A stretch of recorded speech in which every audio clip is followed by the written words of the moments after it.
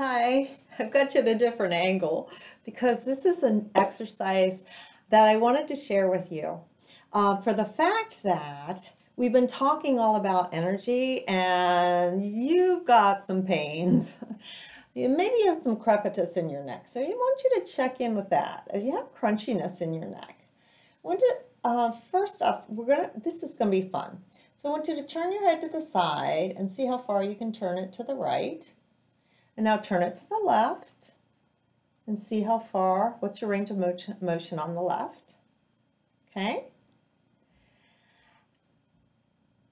And I want you to do this one with me. Okay? I'm going to take my right hand and I'm going to stretch it all the way up to the ceiling and maybe even over a little bit. At the same time, I'm stretching out my leg and pointing my toe, and I'm just stretching it. And if you want to pull your toe, your foot behind you, just really get a nice stretch. Feel that stretch. Go all the way up. All the way up. And bring it back down. Turn your head to the right. You notice anything different? Turn it to the left.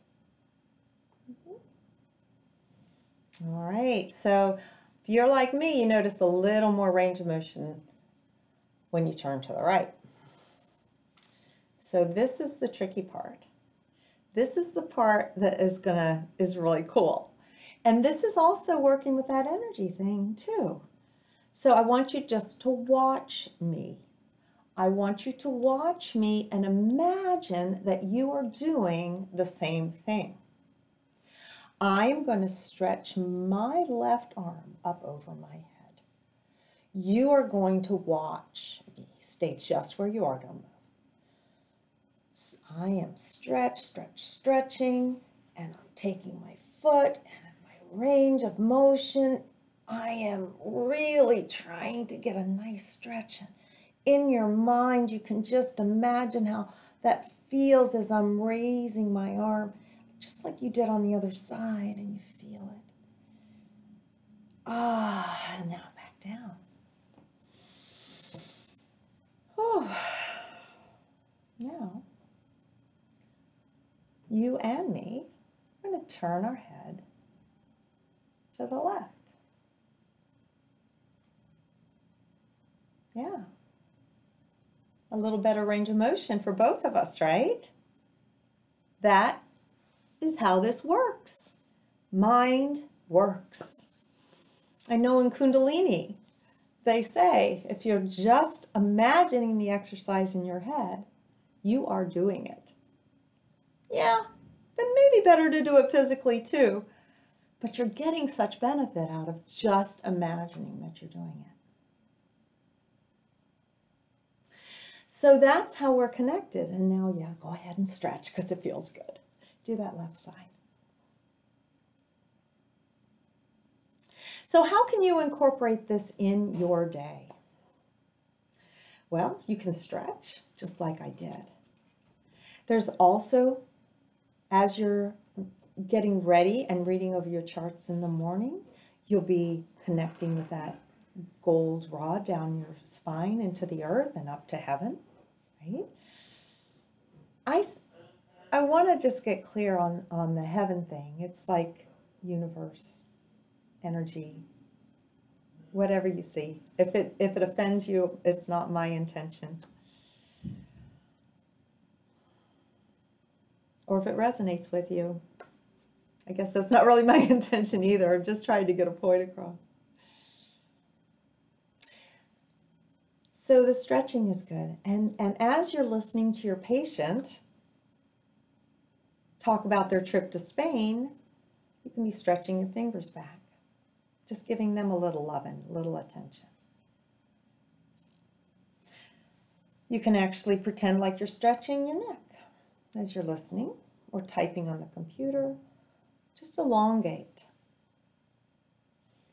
And every day, before you leave your office, you want to think of 3 things that you can really appreciate about the day. And if one of them is, I made it, that is good enough. But find even the littlest thing. If you had a potty break, big celebration. If someone smiled a little extra, or you really accomplished what you'd set out to do, it's cause for celebration. And on the way home, just sing your heart out listening to the radio. Enjoy, and plan on singing your heart out on the way back to work tomorrow morning. I hope these tips helped. Helped you connect with the energy around you. Helped you connect with a resource that is so underappreciated. If I just opened your eyes a little bit, I've done my job. I've done what I set out to do. But if you feel like you'd like to know more, reach out. I'm here. Any way I can help. Because I